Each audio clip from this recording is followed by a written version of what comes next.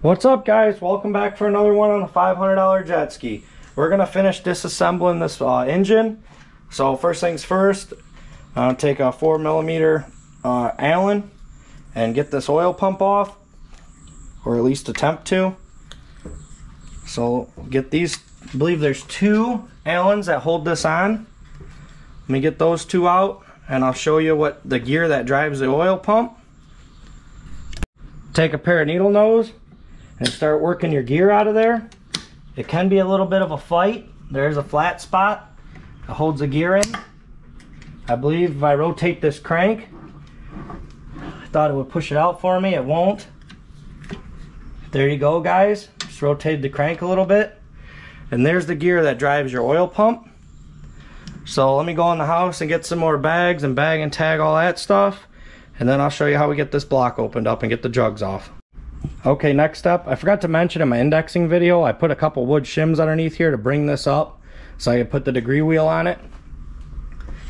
Rotate the motor down. We got to get the mounting plate off of it.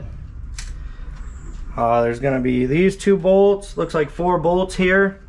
I'm guessing 14 or 15 millimeters. Let me get my impact set up and I'll give you the exact socket you're going to need.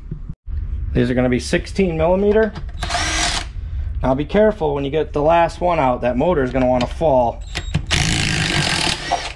So I have to figure something out. I am using a deep well to get in here. See, the motor wants to rotate on me. There are lock washers on these too, so you know, guys. There we go. Guess that wasn't the best way to do it, but that worked. Okay. Get this motor plate out of here. This has got to go in the parts washer. Just going to set it on the ground. Alright, next thing. Got to get these studs out for the reeds. I'm just going to use vice grips. I'm not reusing these.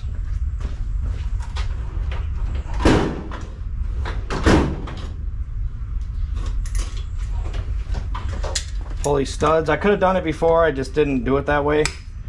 They'll get loose for you real easy. Like I said, you could double nut them to back them out. I'm not worried about damaging them. I'm replacing all these. Let me get those out and we'll split the case. Or we'll get the jugs off, I mean, then we'll split the case. Alright, now that those studs are out, rotate your motor up. Starting to get a little bit lighter each time. Set her up on your bench. Get yourself a long extension. These are going to be 14 millimeter nuts for the jugs. Back them all out. We'll pull the jugs off. So I'll do it off camera. I'll finish getting these all off and I'll show you pulling the jugs.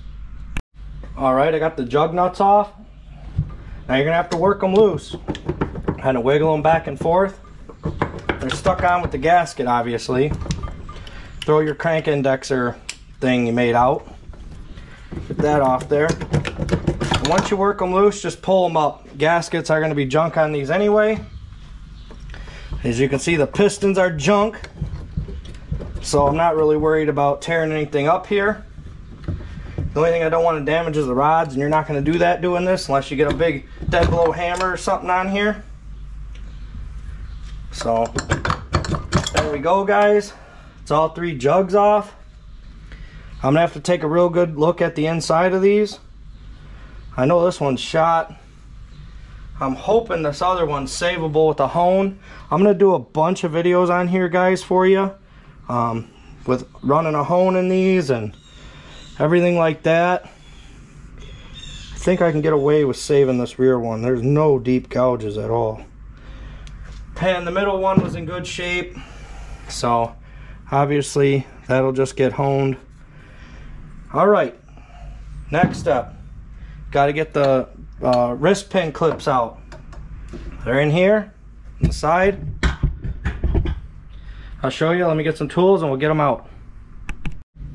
Since this is just disassembly and we got new pistons coming, I'll push my connecting rod pin back, and you'll see right here I'll take a pick and I'll work up. I sometimes put my thumb over here. You can see I got the clip, and I'll take a pair of needle nose. I don't have to worry about tearing these up because I got all new. You gotta watch it, they'll fly off on you. And there you go. And then you'll push from the other side. Sometimes you're gonna have to take something and drive these out, like a socket or an extension. Actually, an extension worked perfect. Push them out.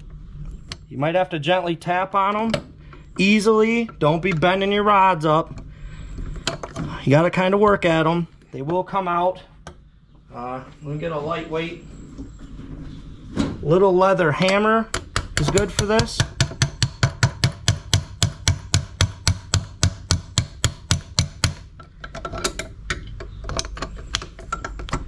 This can be a real bugger, guys, so just got to work at it.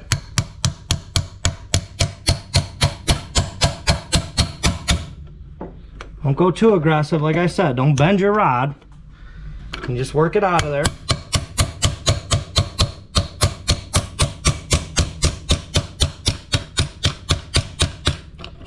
Extension worked really good on this one, guys. And there you go. It'll come out. This piston's junk anyway.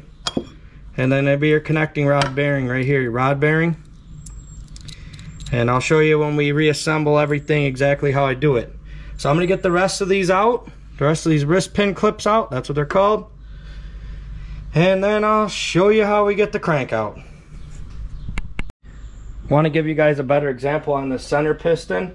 I got a 3/8 extension right here.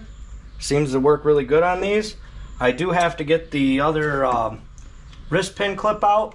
So what I'll do is I'll take my pick and I'll just rotate it by pushing carefully to where I can get to it and pop it up out of the groove. And once I get it popped up out of the groove, I'll take my needle nose and pull it out. I got to get both sides out in order to use the 3/8 extension to get this out of here.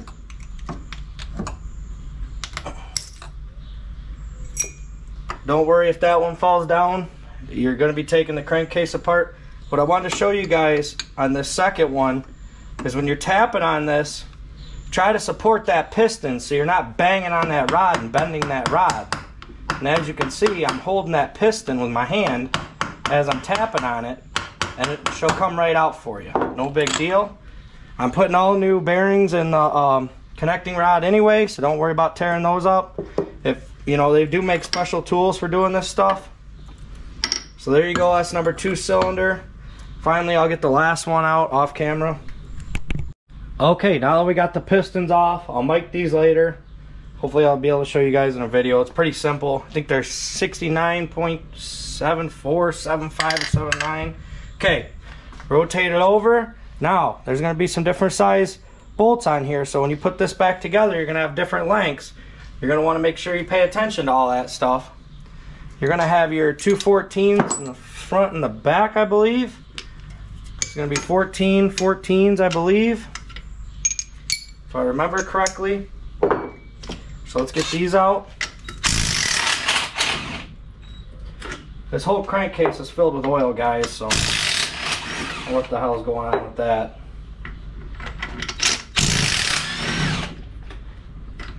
And these should have, I'm assuming, thread sealer on them. I'll verify that in the video when we're putting it back together, exactly everything I'm going to use and how I'm going to do it. Let me get the right size socket for the rest of these. We'll get that opened up and we'll get the crank out. The rest of these are going to be 12 millimeters. Get them all backed out. Like I said, guys, you could pay attention to your lengths on these, but we'll worry about that when we put it back together. There is manuals online. I mean, obviously, bolts are going to be longer where your holes are longer. Kind of a good way to remember it. You know, you'll know when you put them back in there if they're right or not. And we're going to go over all the torque specs for you guys. Everything. Cleaning this, parts wash, everything, how I'm going to put it back together, all the new parts. We're going to make some nice videos out of this. This can be a bugger to get out. Got thread sealer and stuff on them, so You might have to work with them a little bit, fight with them I should say. Not work with them, fight with them. You can see the thread sealer is coming loose as I'm pulling on them. There you go. Now, once we get that opened up, now we got to get the crank out of this thing. And when I'm putting this back together, I want to mention to you guys right now in this video, this whole workbench is going to be clean. I'm going to have a brand new clean towel. When you're putting the motor together, you want extreme cleanliness. You want everything to be as clean as it can. Don't have your old lady, like mine sometimes likes to do, out there trying to mow the damn lawn when you're over here putting this back together, kicking up all that dust. Okay, this is probably going to be 1211 bonded on this, which is going to be a kind of pain in the ass to get split. So let me get started on it off camera, and I'll explain to you guys how I did it. I don't want to tear nothing up. It's hard to video and do it. So let me get it split. Alright guys, it was a good thing checking this over before I tried to split it. There is more bolts. This bottom side, 100% my fault. One other thing I should have done too, guys, there is a drain right here. I could have drained all that oil out of the crankcase. Now it's on my workbench. Not thinking. I'm just being an idiot. And you got a 10mm right here on the back side of that starter. I believe that's got to come out too. Let me get that out, and then this case should decently pull apart. Okay, this is on the mag side right here. Put a screwdriver right here. I didn't tap on it, and I just rolled the screwdriver a little bit like that on both sides. Didn't go crazy, it's just aluminum. And there you go. Now the case should be split. Watch your rods. Obviously your crank seals are going to be glued in too with 1211 on this side. So you're going to have to get those out, or not get those out, but break the bond. And I'm sure there's probably dowel pins. So we'll just keep working at her a little bit, applying pressure on it, kind of shaking it a little bit. It's this crank seal. Let me figure out how I'm going to get this side loosened up, and then I'll show you when I pull it apart. What I did is I took my leather mallet and I just gently, out like that, gave it a few taps. And apart she came for me. So there you go. Here's your case. And I wanted to show you guys, I know somewhere in here, might not, well, right here. See that? You melt down pistons like that, metal. Get metal in there. So if you want to just go ahead and throw a top end on this thing, well, good for you. That ain't the right way to do it. It's the right and the wrong way. That's the wrong way. Look at how much metal, I'll show you guys, is in between right here, the seal and the crank bearing, just full of crap. This thing is blowing up so fast on you after you did that rebuild. So now we got to get the crank out. Like I said, the seals are going to be glued in, so I might have to work the seals free before I can pull this crank. Let me see what I can do here, and I'll show you lifting it out as soon as I get it loosened up, and I'll explain. What I did is rotated this upside down very carefully, so I'm not banging the rods all to hell, and I was able to lift the case right off the top of it. Look at all the metal. I mean, look at this, guys. Just shitloads of metal in here. Down in here, I did notice there's a couple spots where the crank rides on the top cover. I'll show you guys real quick. I'm running out of room. I also got a cold brewski when you do a job like this. Right here, if you look closely, you can see where some metal got in there. I think it's going to be okay. I'm not sure. I'll probably reach out to a couple buddies that really know their stuff and ask. I think I can smooth it out. And so that's going to be it for this video, guys. Check my crank bearings while we're in here.